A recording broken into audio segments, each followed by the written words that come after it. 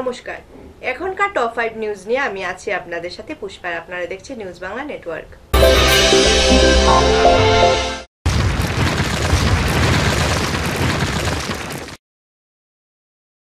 এখন খবর বিস্তারিত।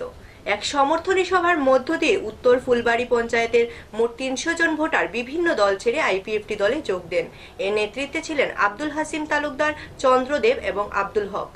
উত্তরে কদমতলা কুর্তি বিধানসভা কেন্দ্রটিতে বিধানসভা নির্বাচনে সিপিআইএম প্রার্থী বিপুল ভোটে জয়লাভ করেছিল, কিন্তু রাজ্যে ক্ষমতার মসনদে বসতে পারেনি সিপিআইএম দল। তাই স্বাভাবিকভাবেই অপ্রাসঙ্গিক হয়ে পড়েছিল কুর্তি কদমতলা বিধানসভার এই আসনটি। লড়াই হয়েছিল হিন্দু প্রার্থীর সাথে মুসলিম প্রার্থীর। নির্বাচনের আগে যে সমস্ত মানুষরা সিপিআইএম প্রার্থী ইসলাম উদ্দিনের সাথে ছায়াসঙ্গী ছিল, ফল ঘোষণার পর দেখা গেল এই মানুষগুলি আইপিএফটি দলকে বেছে নিল সমর্থন করার জন্য। বেশ কয়েকটি সমর্থনী সভার মধ্য দিয়ে কুর্তি কদমতলার বৃহৎ অংশের মুসলিম সম্প্রদায়ের মানুষ আইপিএফটি দলে যোগ দেয়। সোমবারও উত্তর ফুলবাড়ি পঞ্চায়েতের ৬ জন সদস্য সহ মোট ৩০০ জন ভোটার বিভিন্ন দল ছেড়ে আইপিএফটি দলে যোগ দেন। কদমতলা কুর্তি বিধানসভা কেন্দ্রের রিজনাল কমিটির উদ্যোগে অনুষ্ঠিত হয় এই সমর্থনী সভা। এই সভায় উপস্থিত ছিলেন আইপিএফটি নেতৃত্বরা। হাসিম তালুকদার, চন্দ্রদেব এবং আব্দুল হকের নেতৃত্বে ৩০০ জন ভোটার যোগ দেন আইপিএফটিতে। সবাইকে ঐক্যবদ্ধ হতে হবে। আমাদের যে তীব্র শান্তি সমৃদ্ধি হিন্দু মুসলমান বৌদ্ধ খ্রিস্টান বাঙালি বাঙালি যেভাবে বসবাস করে আসছি, ঠিক সেইভাবে আমরা বসবাস করব এবং উন্নয়নের হাত আমরা বাড়িয়ে দেব। আমি আহ্বান রাখবো মানুষের কাছে, আসুন আইপিএফটি দলে যোগদান করুন। চুরাইবাড়ি প্রতিনিধি রিপোর্ট, নিউজ বাংলা। রেল স্টেশনে আটকে পড়া যাত্রীদের জন্য শনিবার রাতে খাওয়ার ব্যবস্থা করল ধর্মনগরের Lions club.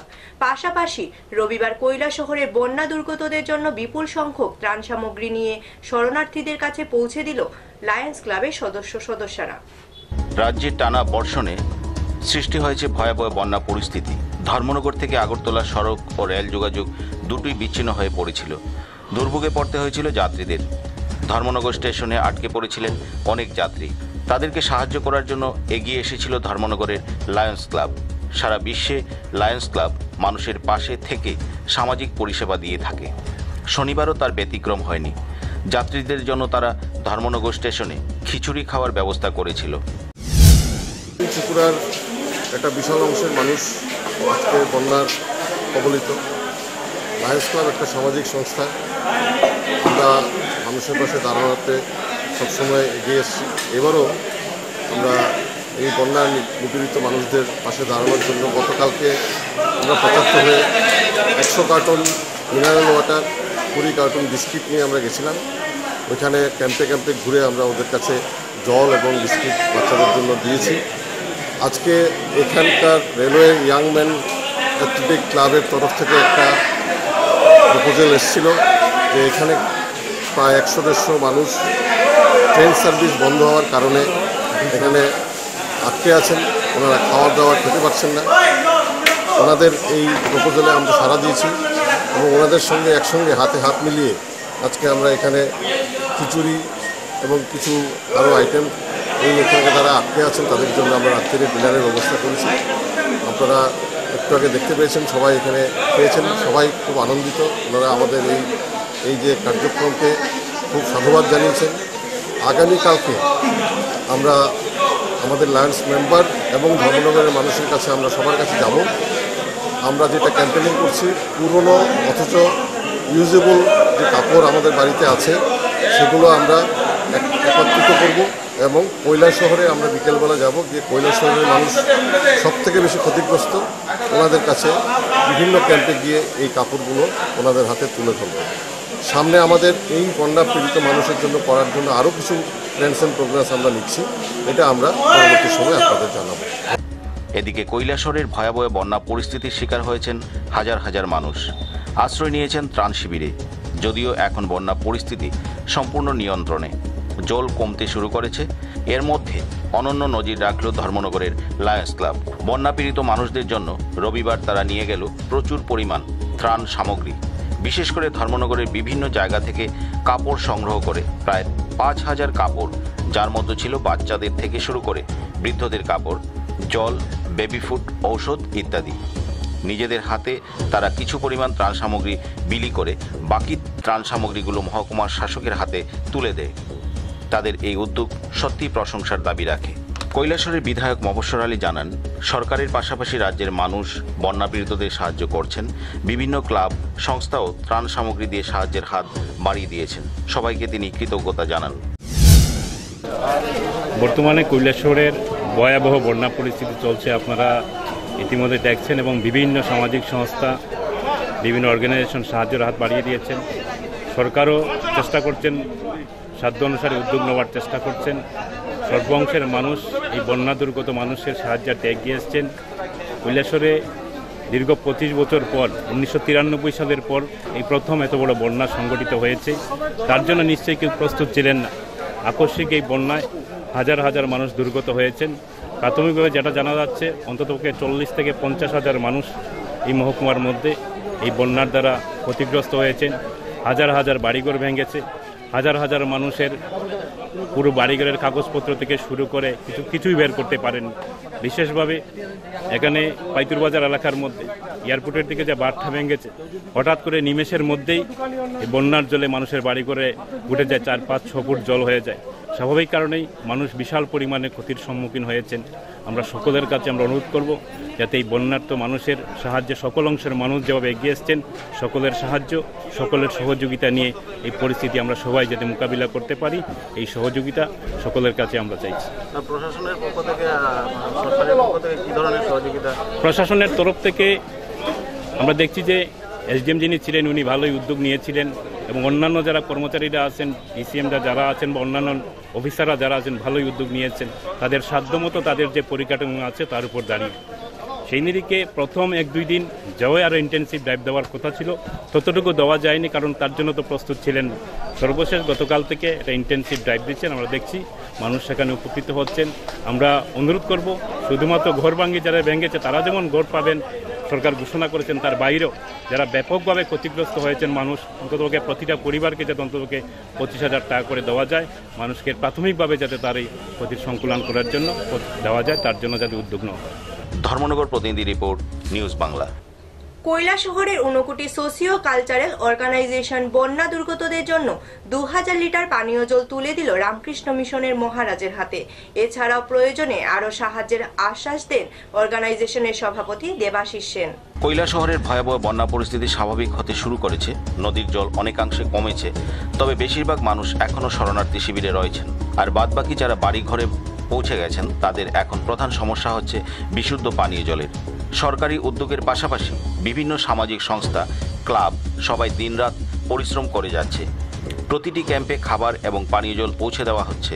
Kailashahar Unakoti socio cultural organisation সোমবার 2000 লিটার বিশুদ্ধ পানীয় জলের বোতল কৈলাসহর রামকৃষ্ণ মিশনের অধ্যক্ষ স্বামী তেগিরানন্দজি মহারাজের হাতে তুলে দেয় বন্যা দুর্গতদের সাহায্যের জন্য।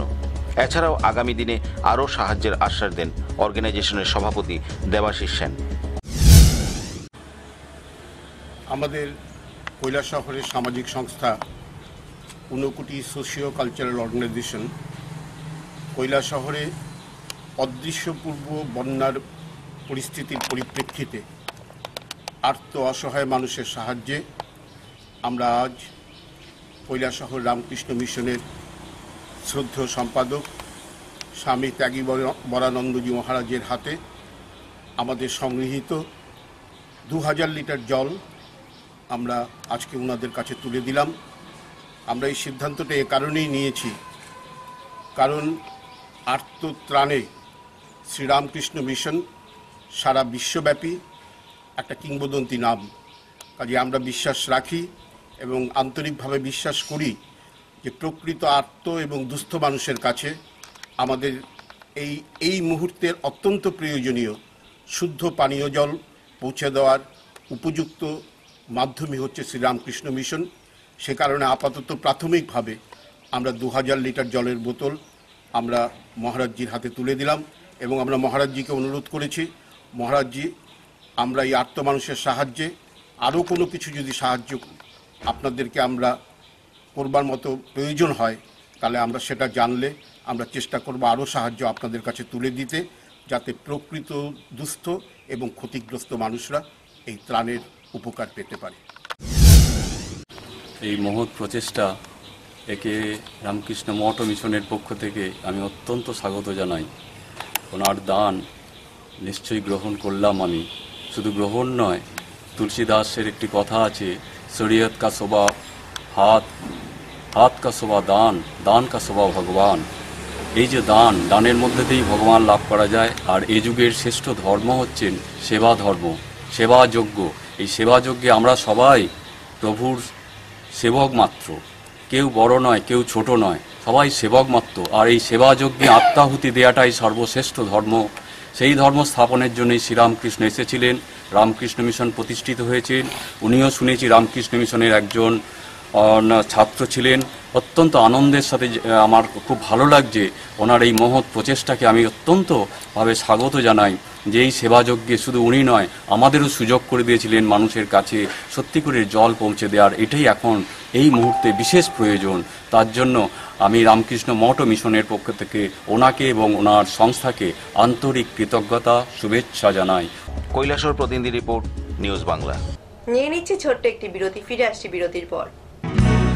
অলঙ্কারে প্রস্ফুটিত হয় নারীর সৌন্দর্য, আর ধর্মনগরে আধুনিক রুচিসম্মত স্বর্ণালঙ্কারের চির বিশ্বস্ত প্রতিষ্ঠান রাজন জুয়েলার্স, যেখানে রয়েছে 22 ক্যারেট কেডিয়াম যুক্ত হলমার্ক গহনা, যেমন নেকলেস, চেইন, চূড়, বালা, মান্তাসা, আংটি এবং শাখা বাঁধানো ইত্যাদির বিপুল সম্ভার। তাছাড়া রয়েছে বিয়ের গহনার অদ্বিতীয় কালেকশন। পাশাপাশি আপনার যে কোনো পুরনো গহনার বদলে নতুন হলমার্ক গহনা নেবার সুযোগ। তাই এখন সোনার গহনা মানেই রাজন জুয়েলার্স, বিবেকানন্দ রোড, ধর্মনগর, উত্তর ত্রিপুরা। সবার সাদর আমন্ত্রণ রইল। দ্য বিগ মার্ট একটি সম্পূর্ণ ডিপার্টমেন্টাল স্টোর্স। এখানে একই ছাদের তলায় পেয়ে যাবেন শিশু থেকে শুরু করে পুরুষ মহিলার লেটেস্ট ডিজাইনের পোশাক সহ আপনার ব্যবহৃত সব ধরনের গৃহ সামগ্রী। বিভিন্ন সামগ্রীর উপর প্রতি কেনাকাটায় আপনারা পেয়ে যাবেন আকর্ষণীয় ছাড়। তাই আজই চলে আসুন আমাদের ডিপার্টমেন্টাল স্টোর্স দ্য বিগ মার্টে। আমাদের ঠিকানা নেয়ার ICICI bank, DNV road, Dharmanagar, north Tripura. ফিরে এলাম বিরতির পর। আবারও ঘটল যান দুর্ঘটনা। অল্ট্রো গাড়ির সাথে মুখোমুখি সংঘর্ষে গুরুতর আহত এক বাইক চালক। ঘটনা বিশালগড় থানা এলাকার লস্কর চৌমুহনী এলাকায়। নিয়ন্ত্রণ হারিয়ে অল্টোর মুখোমুখি হলো বাইক। মারাত্মক জখম হন বাইক চালক, তবে তার নাম জানা যায়নি। বয়স আনুমানিক 28। বাড়ি বিশালগড় থানা এলাকার লস্কর চৌমুহনী সংলগ্ন আমতুলিতে। ঘটনা সোমবার বেলা 8:30 নাগাদ বিশালগড় থানার অন্তর্গত জাঙ্গালিয়াস্থিত বিদ্যুৎ নিগম অফিসের সামনে আগরতলা সাবরুম জাতীয় সড়কে।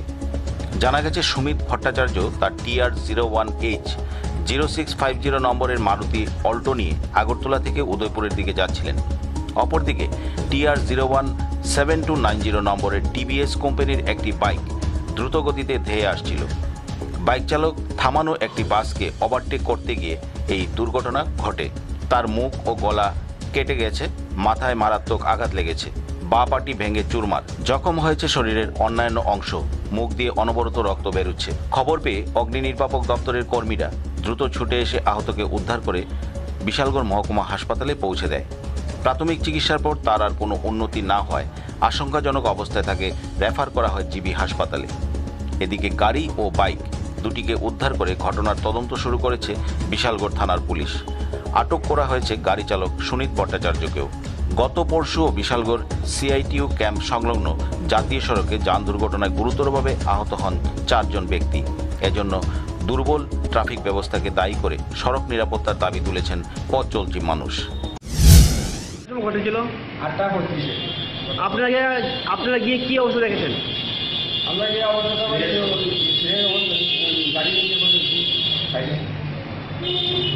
আপনার কি মনে হয় দুষ্টা কার হতে পারে, বাইক না গাড়ি? বাইকের দুটো পারে। কোন জায়গাতে ঘটনাটা ঘটেছিল? বিশালগড় প্রতিনিধি রিপোর্ট, নিউজ বাংলা। সোমবার কল্যাণপুরে কৃষি বিজ্ঞান কেন্দ্রের উদ্যোগে এবং কিষাণ মোর্চার ব্যবস্থাপনায় অনুষ্ঠিত হয় একদিনের এক কৃষি সচেতনতামূলক শিবির। উন্নত মানের ধান বীজ তৈরি করাই ছিল এই শিবিরের মূল উদ্দেশ্য। সোমবার কল্যাণপুর ব্লকের হলগড়ে দিব্যজয় কৃষি বিজ্ঞান কেন্দ্রের উদ্যোগে এবং পূর্ব কুঞ্জবন কিষাণ মোর্চার ব্যবস্থাপনায় একদিনের কৃষি সচেতনতামূলক শিবির অনুষ্ঠিত হয়। এই শিবিরের মূল উদ্দেশ্য ছিল উন্নত মানের ধান বীজ তৈরি করা, কারণ ধান চাষে উৎসাহ কমে যাচ্ছে কৃষকদের মধ্যে। এই শিবিরে কৃষকদের বিনামূল্যে ধান বীজ বিতরণ করা হয় কৃষি বিজ্ঞান কেন্দ্র থেকে। প্রদীপ প্রজ্বলনের মাধ্যমে এই শিবিরের উদ্বোধন করেন বিধায়ক পিনাকি দাস চৌধুরী।